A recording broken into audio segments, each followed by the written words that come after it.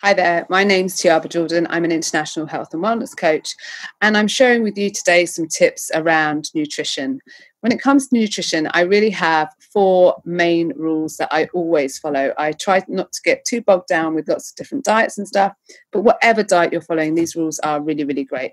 So first of all, add a green to your meal. Whatever meal you're having, as much as possible in this time when food is restricted, you must try and add a green. So even if it's breakfast, a green smoothie is ideal, but if you don't have a green smoothie, then maybe just some cucumber or a green apple, a little bit of something green with your eggs, some spinach maybe. So that's my rule number one.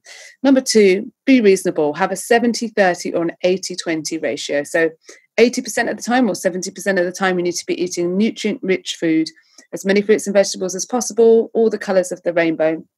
Fresh or frozen, it doesn't matter.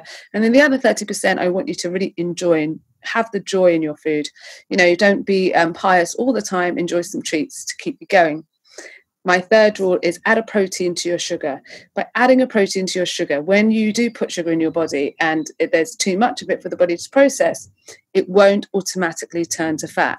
Normally surplus sugar turns to fat, but if you add a protein, it slows down that chemical process and therefore lessens the chance of that sugar turning directly to fat.